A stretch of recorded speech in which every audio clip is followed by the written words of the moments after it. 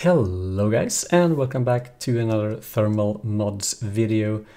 In my previous video I talked about the fractionating still and refined fluid or refined fuel among other things, and I didn't really show a final setup for doing oil to refined fuel conversion and how to use it in efficient ways. So I did some testing on my own and I posted some pictures and discussed this on Discord, and I think I have a pretty good setup here. Perhaps not optimal. If you know any improvements, feel free to leave a comment. But let's go through this one and I'll explain it, and then we'll talk about efficiency and different ways to use the refined fuel in the end of the video. Alright, so we begin over here with input. We can directly throw in some crude oil here, or we can just dump oil, sand, shale, or coal and stuff. We can do both because they are connected together up here, and if we do it at the same time, they will just wait for each other, I guess.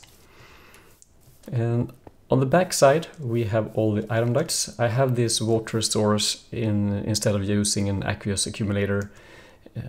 Since we don't need any power for that one, I consider this to be equal. And it's used only for the compression dynamo and one steam dynamo. On the back side, for item ducts, we have the secondary outputs. We have sulfur and tar coming out on the back. We have coal and pulverized coal on the back. So items will be on the back as well as water, and then we have all fluids in the middle, and then the power on the front. This is our power dump.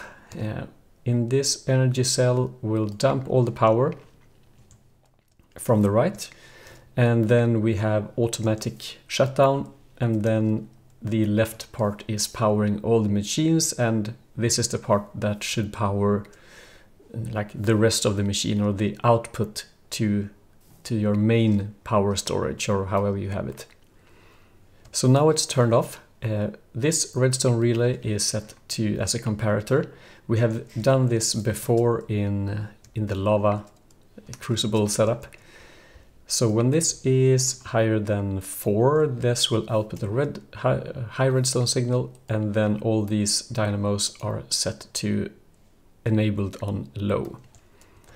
So that means that if we are higher than 4, everything will shut down except for the steam dynamo. This will run, but this only runs on secondary products. And by setting this one, well, not at maximum, perhaps in the middle or slightly lower, I mean, then you can disregard from this one.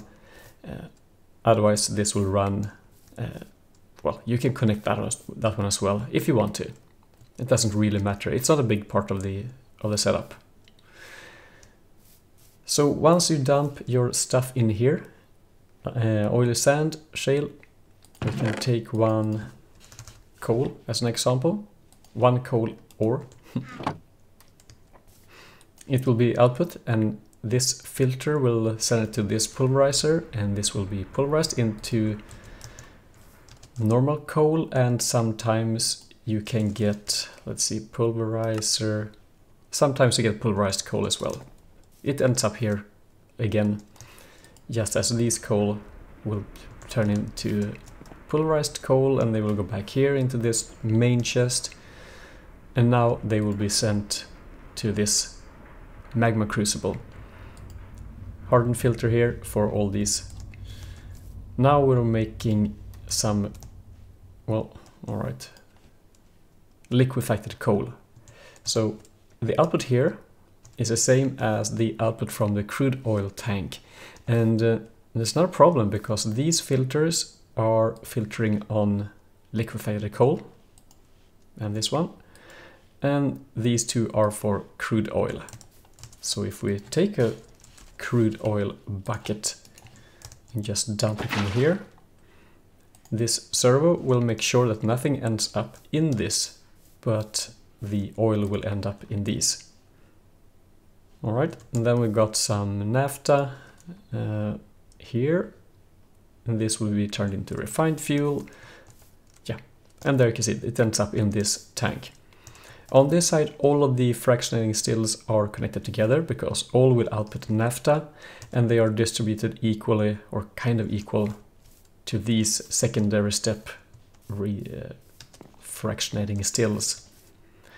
And on the back side, we get the secondary output from these. Let's see, fractionating still.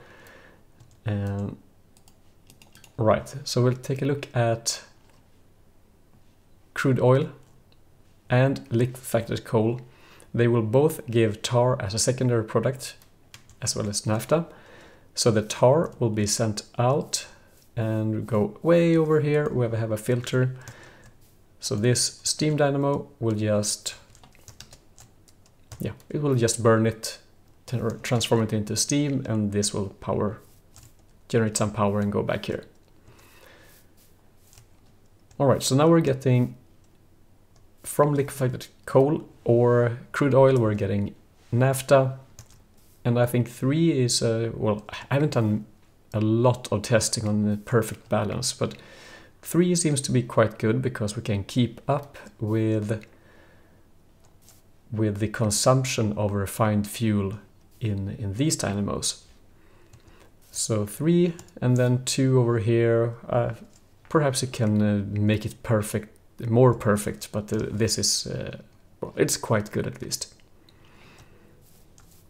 And then on this side, let's turn it on. We can change the threshold to 5. And then these will start to run, and you can see fuel, water, and I have a boiler conversion augment. So this will turn the water into steam, and then of course here steam dynamos with turbine conversion. Also some fuel catalyzers to make more out of the fuel. And by the way, all of these fractionating stills have reflux column. All of these, except, yep, basically, yeah, all of these. So that will give you more output, increased conversion efficiency for fossil fuels.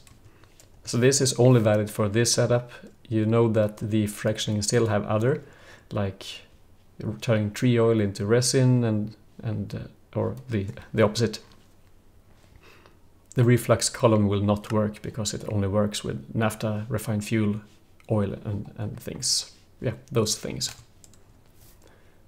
Okay, so we're turning our material into refined fuel and then into steam, and as you can see I've separated them because the output from these dynamos will be 240 millibuckets and these will run at 240 as well. So they are a perfect match and that will work just fine. Are they? Yeah, it's full again. So now everything is turned off again. Perfect. So yeah, that's pretty much it for this setup. So if we just change this up to 10 and we dump some oil sand, you can see for yourself, and we have